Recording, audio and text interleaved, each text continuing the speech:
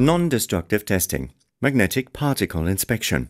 The magnetic particle examination is an excellent method to investigate near-surface defects in ferromagnetic materials.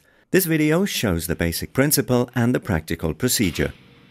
The material tester gets the machine ready for use and inserts the test piece between the two poles of an electromagnet. Then she takes a bottle with a suspension of magnetic particles, turns on the electromagnet with a foot switch and applies the suspension of magnetic particles onto the test piece. Already in daylight, dark lines are visible on the surface. The lines can be seen much better under ultraviolet light and particularly well at darkening the daylight. The suspension contains pigments that cover the magnetic particles and fluoresce under ultraviolet light. The particles run off in areas free from defects and they are attracted and clustered near defects. This workpiece shows a whole array of cracks. The basic principle is to magnetize a ferromagnetic workpiece parallel to its surface, as shown in the sectional view. If the workpiece is free from defects, the magnetic field lines run within the workpiece and parallel to its surface. In places of magnetic inhomogeneity, for instance near cracks, the magnetic field lines will locally leave the surface and a leakage field occurs.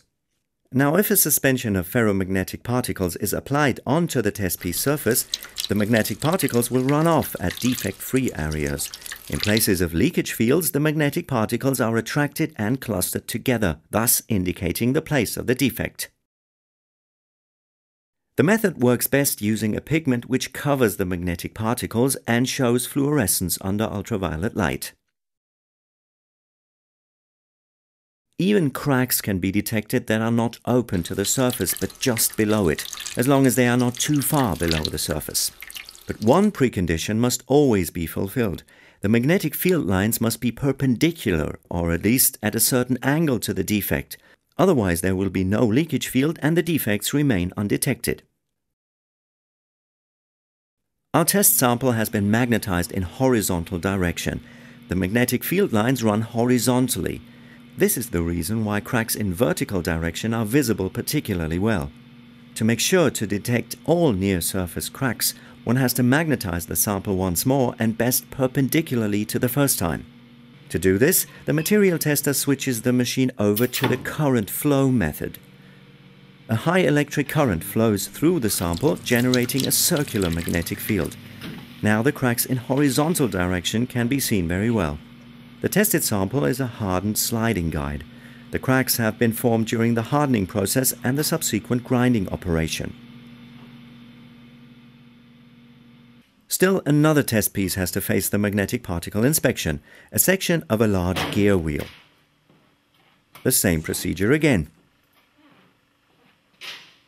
Placing the gear wheel between the magnetic pole pieces, magnetizing and applying magnetic particle suspension.